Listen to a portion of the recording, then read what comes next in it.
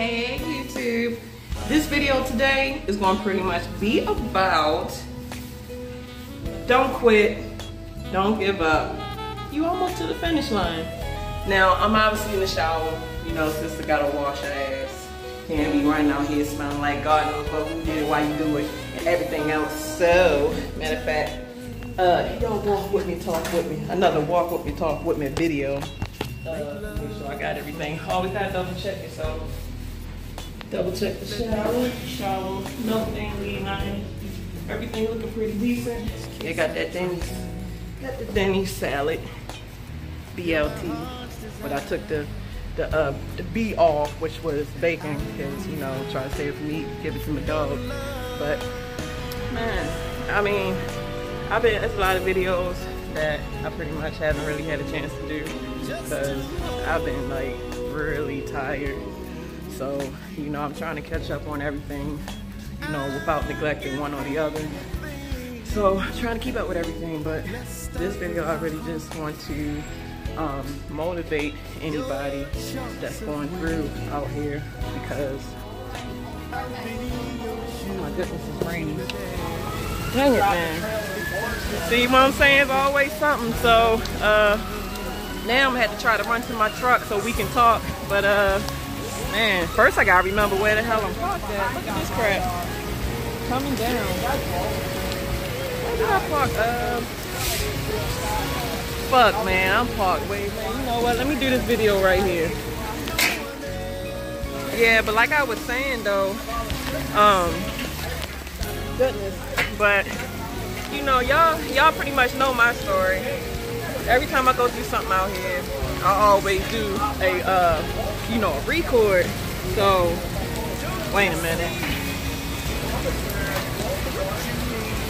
And I do a record because it is therapy. I ain't gonna lie, since I've been doing YouTube videos, it helped me to heal a lot because a lot of times, one of the ways of healing is getting stuff off your chest so that, you know, you're not holding on to that no more. So by me doing YouTube videos, that helped me to get it off my chest. Even though a lot of people disagree why I do it because they feel like I shouldn't be telling my business pretty much to a whole lot of people that's watching this, but I'm not selfish like that. So my thing is, if it can help somebody, then by all means, you know, I will use my testimony for the next person to let them know that, you know, it's not impossible to do what you need to do. Now, there's a lot of times I've been out here and I wanted to quit so many times. Like I told y'all before, you know, I'm not supposed to still be doing this OTR because I had so many things happen to where it threatened, first of all, it threatened for me not to even get started. It threatened for me to have to quit in my tracks. Even now, things are still trying to, you know, knock me off my tracks. And it's mainly dealing with my caretakers. Because you best believe when you're doing something that most people envy, or you doing something that, you know, most people look up to and they feel like they can't do it. The reason why I say feel like is because there's nothing that you can't do. And if you can't do it, it's only because you pretty much put a limitation on yourself.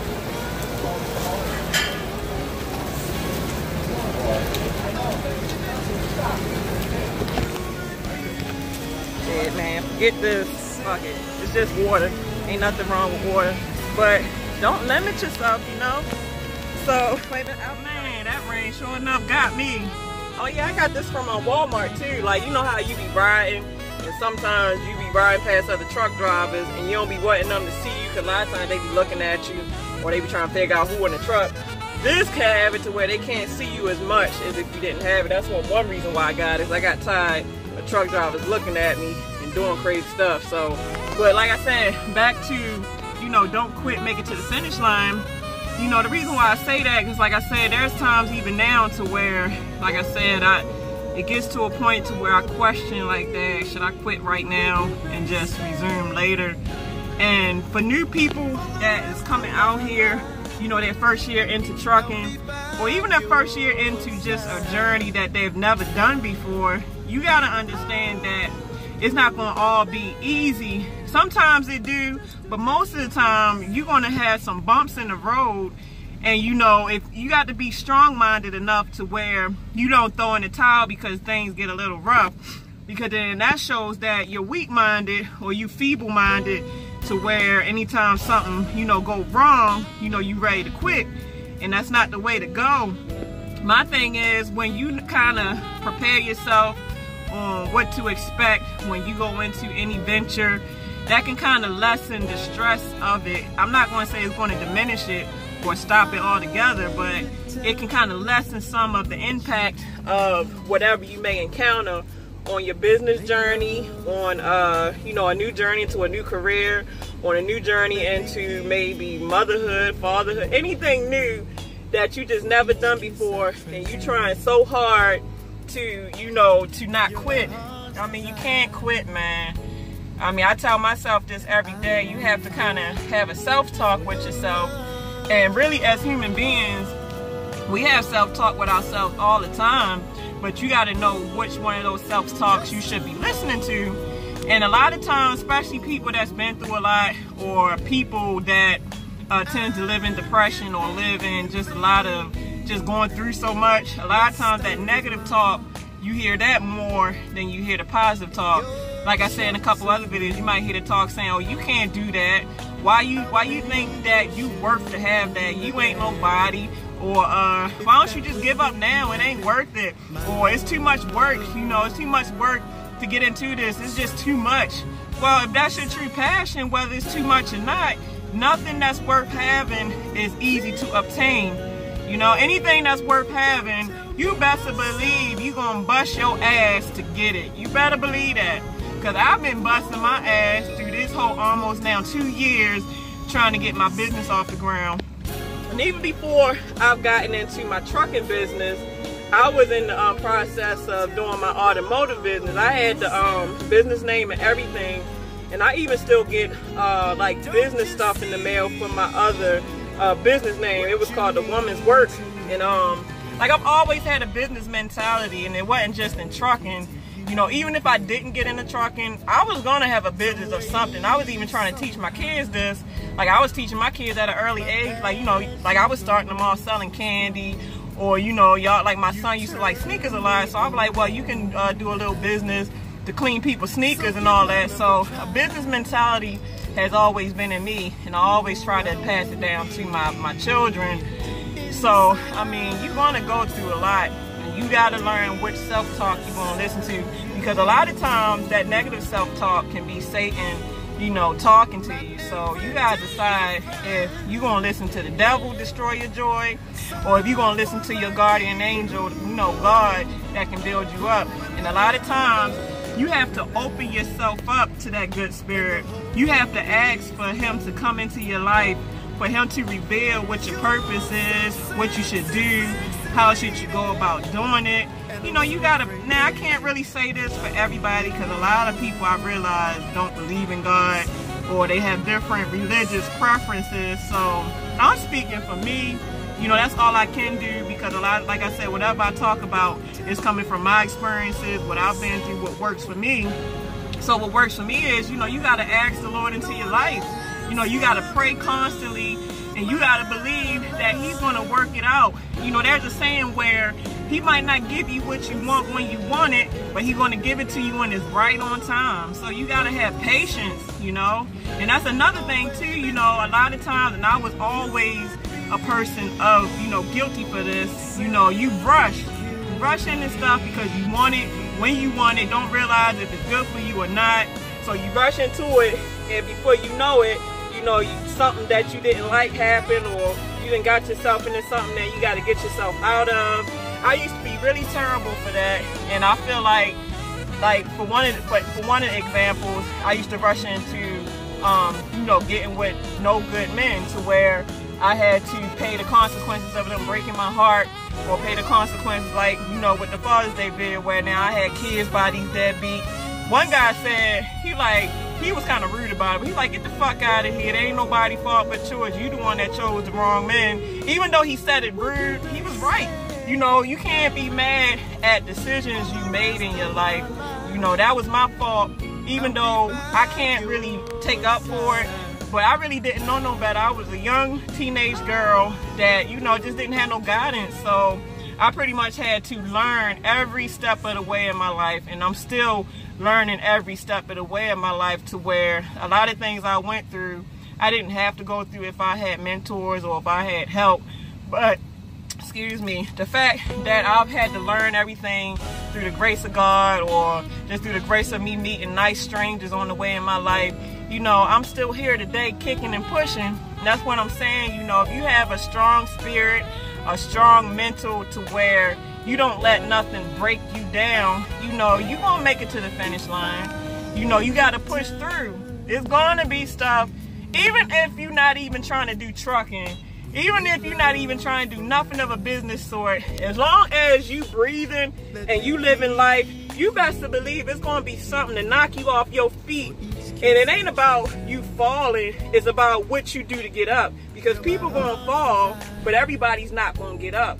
Are you gonna be the one to stay on the ground when you get knocked down? Or are you gonna be the one to find a way to get up and to keep from falling again? And if you do fall, you gotta repeat the same process. You know, it is truly easy to want to dwell in your sorrows or to dwell in what you're going through. But it's also easy to go into survival mode and to figure out what is the next step to get you out of the trouble once you work out a routine of doing it. Because a lot of times, practice makes perfect.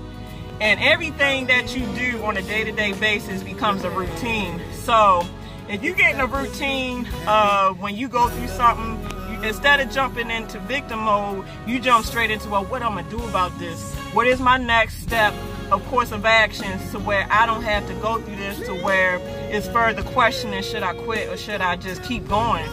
So, Grant, we are all human, and as human beings, we need each other to feel, you know, to feel like we belong. So, a lot of times, people do need a support system.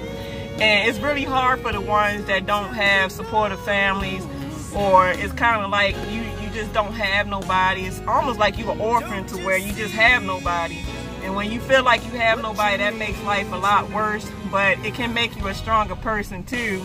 And I was watching the Grown Folks channel. He had one video about he was proud to be a victim, and he was saying a lot of motherfuckers, he cussed a lot. He like a lot of motherfuckers complain about what they're going through, but they never compliment the fact that it made them who they are today. And he's right, because I can easily dwell in my sorrows, like, oh, it's not fair, you shouldn't have did this, blah, blah, blah. But then I wouldn't be where I'm at today. And I'm proud to have gone through what I've gone through, because it has made me a stronger woman today.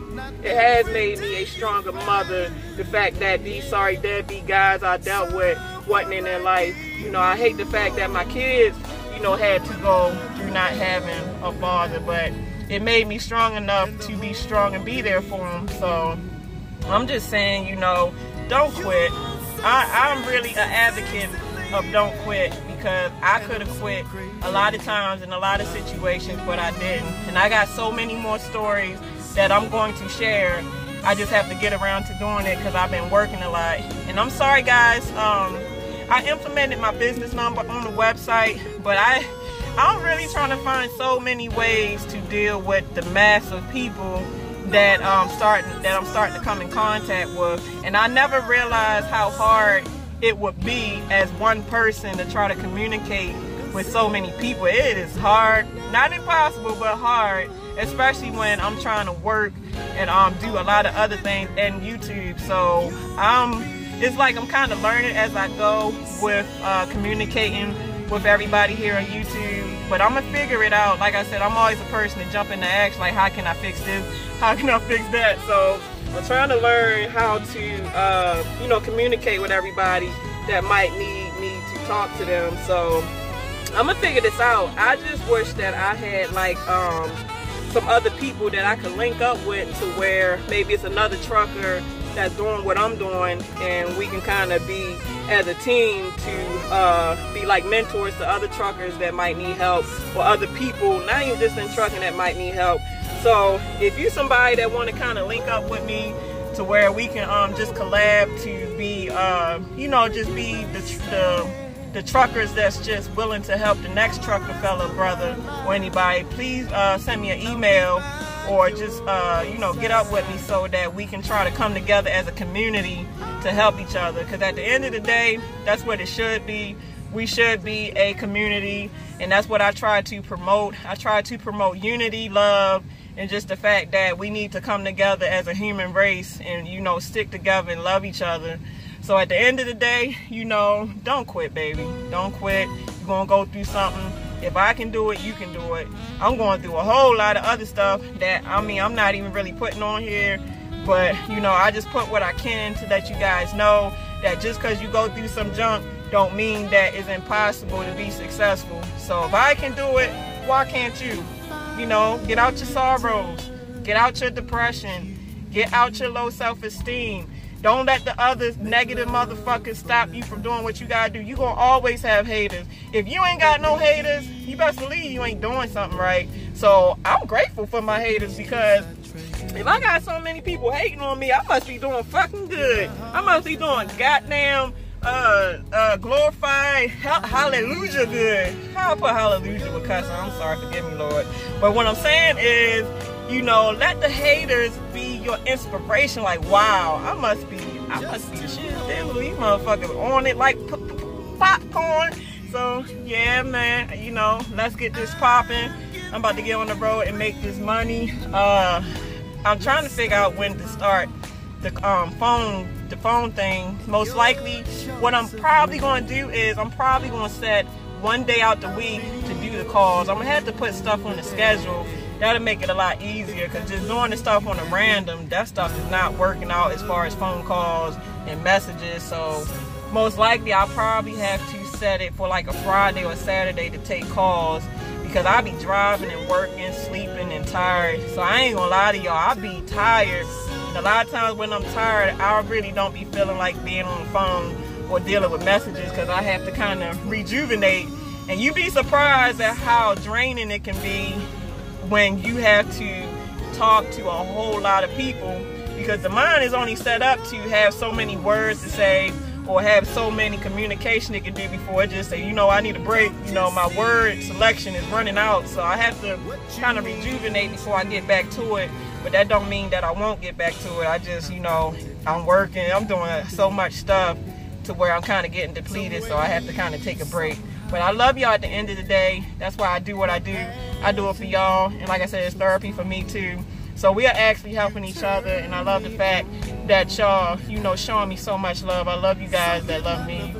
So at the end of the day, time is of the essence. I have to make better time of it and get my hustle on. So, you know, let's love each other and not judge each other, guys, because I love y'all and I never judge y'all. You know, we gotta be here as a human race to help each other. So, all right, y'all.